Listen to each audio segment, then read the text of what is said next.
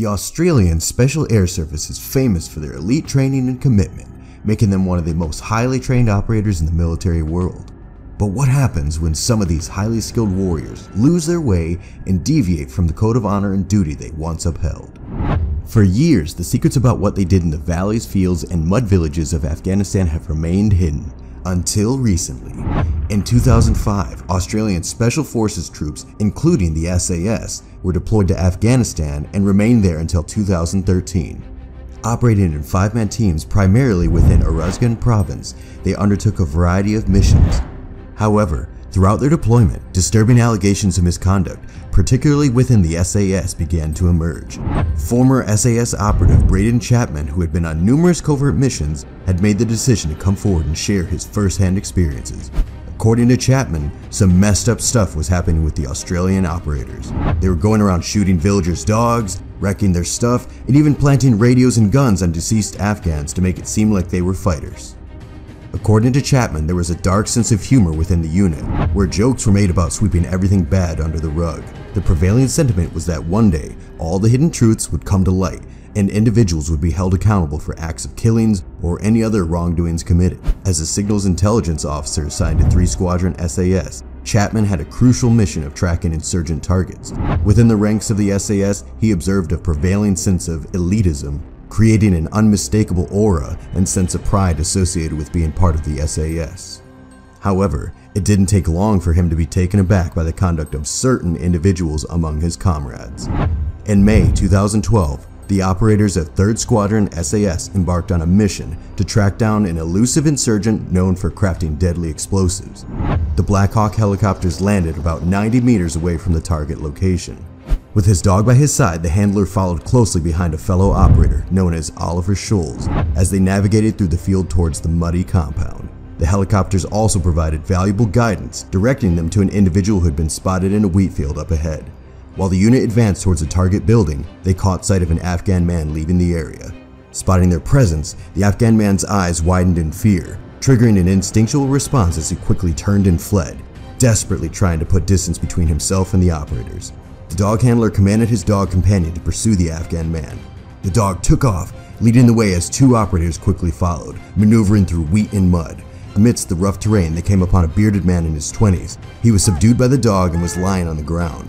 The dog handler yelled at the dog to back off from the man, and the dog released its hold, allowing Schultz to quickly shift his attention. Schultz aimed his M4 assault rifle at the man, maintaining a distance of a mere 1 to 2 meters. The man instinctively rolled onto his back, curling his legs up in a defensive posture. In his right hand is what appeared to be a set of red prayer beads. Schultz's weapon remained locked on his head, unwavering. Schultz finally averted his gaze, shifting his focus to the dog handler standing next to him, inquiring whether he would shoot him. The dog handler replied that he wasn't sure and he should ask the patrol commander who was nearby. Schultz turned to the commander, repeating the same question about whether or not he should take the shot. The patrol commander's response was unintelligible as Schultz proceeded to discharge the first round, targeting the Afghan man lying on the ground. The dog suddenly rushed towards the Afghan man, and the handler urgently commanded the dog to return. Schultz mercilessly fired 2 additional rounds in the Afghan man, killing him. The Afghan man's name was Dad Mohammed. Following a complaint lodged by tribal leaders, the Australian Defence Force launched an investigation into the killing of Dad Mohammed. They acquired helmet cam footage unveiling a striking disparity between the soldiers' testimonies provided to the ADF investigators and what is depicted in the video. Schultz, who had been responsible for shooting Dad Mohammed, asserted that the Afghan man was targeted due to his alleged possession of a radio. However, the footage fails to present any evidence of a radio, only capturing the prayer beads clutched in the man's hand. Schultz defended his actions, asserting that he fired in self-defense from a distance ranging between 15 to 20 meters. Contrary to Schultz's claims, the video footage depicts Dad Mohammed remaining motionless and calm on the ground for over 20 seconds. The grief-stricken father of the deceased expressed that Mohammed had been enduring immense hardships to provide for his family, which included his 2 daughters. Following the incident, Schultz was suspended from duty and subsequently stood trial. If found guilty, he could potentially be sentenced to life imprisonment. According to Chapman, there is a disturbing pattern of systematically placing weapons and radios near the deceased to justify their killings. Chapman further disclosed that firearms were also surreptitiously placed on dead Afghan individuals. In December 2012, an additional case involving the SAS unfolded. as they embarked on a mission to track down an insurgent target based on reliable information.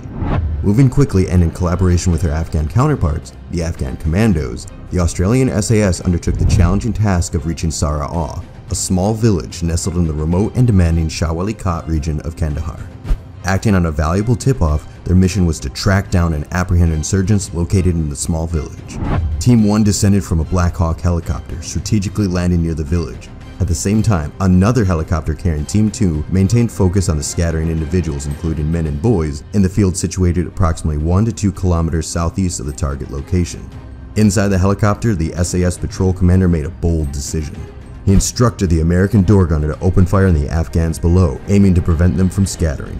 This action goes against the established Australian rules of engagement, but the American gunner disregarded such concerns. The Black Hawk pilot maneuvered in a sweeping arc, and the gunner started firing shots around the Afghans. The impact of the rounds hitting the ground halted the Afghan farmers in their tracks. Many of them sought refuge near a tractor, where they'd been engaged in loading onions just a moment ago.